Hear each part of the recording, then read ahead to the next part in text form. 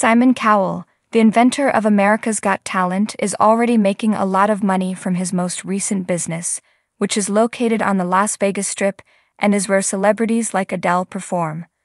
The celebrity's net worth has skyrocketed, with Simon Cowell expected to earn tens of millions from his most recent business endeavor. With his talent show on the Las Vegas Strip, where former AGT stars assemble for a variety show at the Luxor Theater and Resort in Nevada, the music entrepreneur from America's Got Talent has already been making a tidy sum of money. However, he could soon stand to gain even more millions thanks to a new Got Talent spin-off show. A new brand might find success in Asia and the Far East, where programs like Britain's Got Talent and its American cousin already enjoy enormous popularity, according to The Mirror. While Simon declined to provide specific details on the launch location, he did tell the outlet that someone has come in with an offer to do it in another nation. I can't tell who it is, and all that's left to say is how much it will cost, blah, blah, blah. However, I believe that it will air in multiple countries since the shows in some of those nations make sense. I'm doing all these spin-off shows because of this.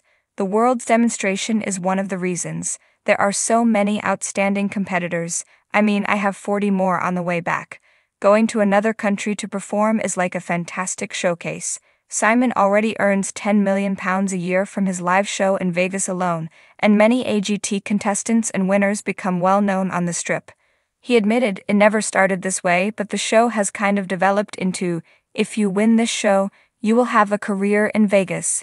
His overall net worth, as reported by Celebrity Net Worth, is an astounding $600 million, or around £496 million.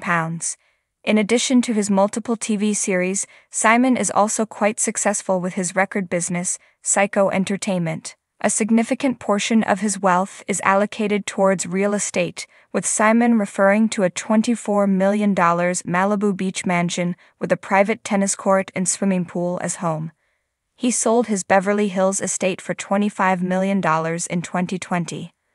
Although Simon owns a property in the upscale Holland Park neighborhood of London, he prefers to spend most of his time in his £15 million mansion in Wimbledon. Thanks for watching this video. Please subscribe to our channel, Daily Talent Show, and stay with us.